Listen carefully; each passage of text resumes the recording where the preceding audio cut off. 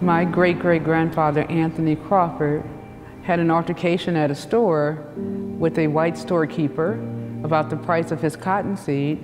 Grandpa refused to do business with him and was arrested, and then was lynched in a spectacle, ritualistic killing at the town square in Abbeville, South Carolina, 100 years ago.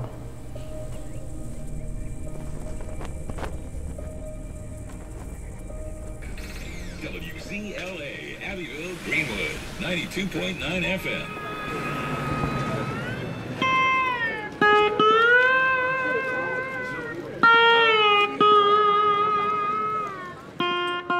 A lot of people don't talk about the lynchings in their family, and some of us do. For those of us who do, we represent a whole slew of people who are so traumatized that they can't speak, that their relatives did not pass down this history to them. So the Crawfords have always felt, I think, an obligation to speak up for Grandpa Crawford. We were all socialized that way. No more of this. This violence must cease. No more of this. No more hanging. No more of this. Terrorizing the black community, white mobs lynched more than 4,000 black people. 4,000 black people. 4,000 black people in the South between 1877 and 1950, and more than 180 of them were killed in South Carolina. As you witness the bringing of these vessels of soil for holy consecration, may you declare yourself a repairer of the breach, an instrument of reparatory justice that declares never again we are standing on holy ground. It was moving to stick our hands in that dirt and to look at actual soil that holds too many people's DNA. I think is a powerful way of symbolizing the history of lynching in the United States. And if we start telling the truth about our history, we could actually change the climate for freedom in this country. I don't think slavery ended in 1865. I think it just evolved. It turned into decades of terrorism. We're here today because there was terror in this region. Black people were pulled out of their homes. They were burned alive. They were murdered. They were hung. They were beat. They were shot. And that terror has to be acknowledged. Exactly. Yes.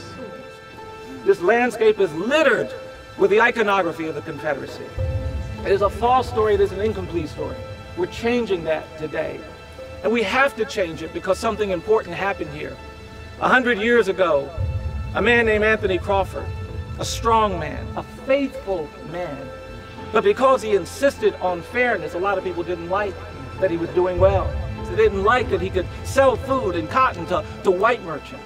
And one day when he was being confronted by someone who wanted to buy his product for less than was fair, they actually arrested him because they couldn't allow a proud, strong, prosperous black man to stand up for fairness.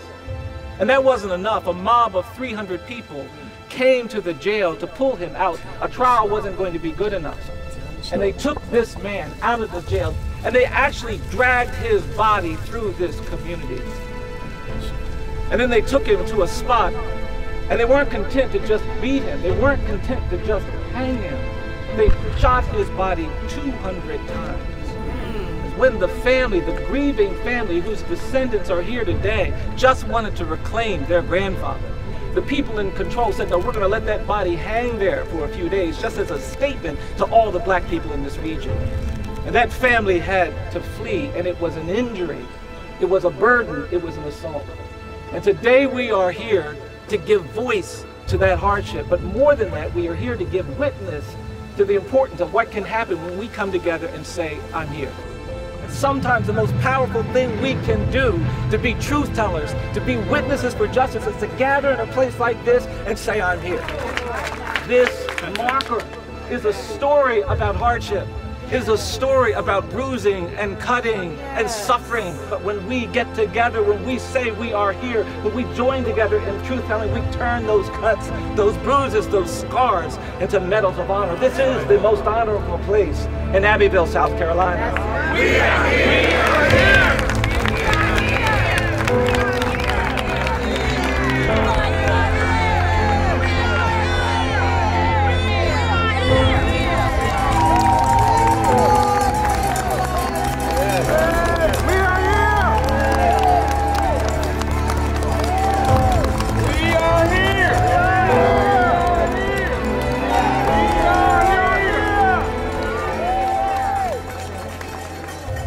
We were banished.